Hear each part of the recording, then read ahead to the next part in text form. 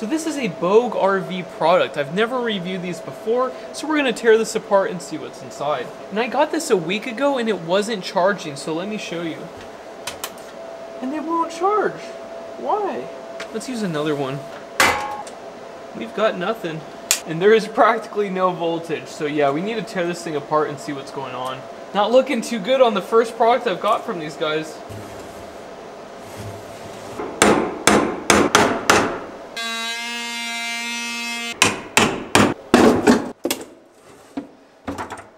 Oh, look at that! The balance cable isn't connected! Yeah, right here. Let's try plugging it in. And now it's working! That was the problem. We haven't seen a disconnected balance cable on a brand new battery since like the Renogy days, so that's very unfortunate. I think they should glue this down so that it doesn't pull out during shipping. Oh, this has heaters! This is internally heated. Yep, self-heating function.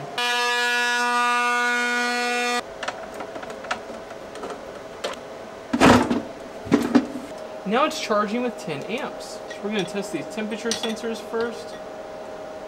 Oh, look at that. That was instant. Very good. And this battery has 4 temperature sensors. It's pretty strange they crammed them all on one side of the cells. Usually you spread them out so you can assess the temperature of the cells more accurately. Imagine if this side of the battery gets really cold and this side doesn't, you might not be able to catch that in time to be able to stop charging. Now let's try the second one, and it works. Let's heat it up.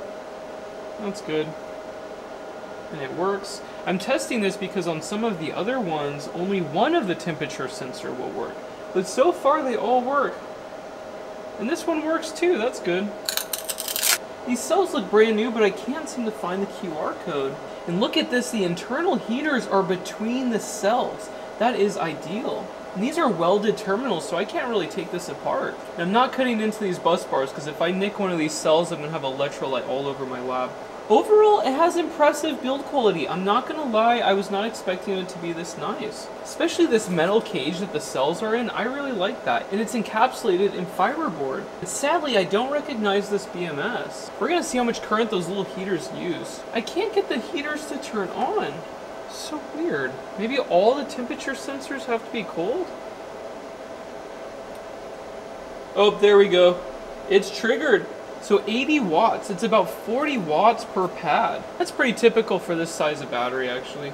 It does work. That's cool. This battery is $679 for the build quality and features. That is actually very impressive. And you can charge at a 1C rate. And it goes up to 48 volts. It is so unfortunate that it didn't arrive working. They need to glue that balance plug. The reason I didn't do a capacity test before the teardown is because it wasn't working. And no one's gonna cut into that case, which you can't open, and try to plug that thing back in.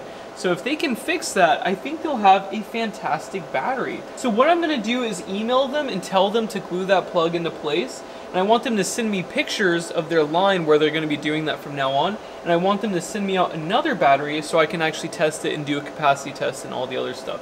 But so far, this is actually a very nice battery overall from what I can tell. So if they fix that one issue, that would be cool. Also, I'll ask them about the temperature sensors. Maybe they put them on this side because they all have to be cold to trigger the low temperature heating pads. But if a single temperature sensor gets cold, it does shut off charging for the whole battery. So it does pass that test. But it would be nice for the self-heating pads to turn on if any of these sensors were to be triggered. I think that would be better. Unless you think I'm missing something, I think that it would be better that way. Anyways, pretty impressive. I think I'm going to get more products from this company and see what else they have. I know a lot of other reviewers have already reviewed these products, but I don't think people have done actual teardowns on this battery. It was very hard to open, so yeah, we'll get some more and see what they're like. And that's pretty much it. Thank you so much for watching, and I will see you in the next one. Bye.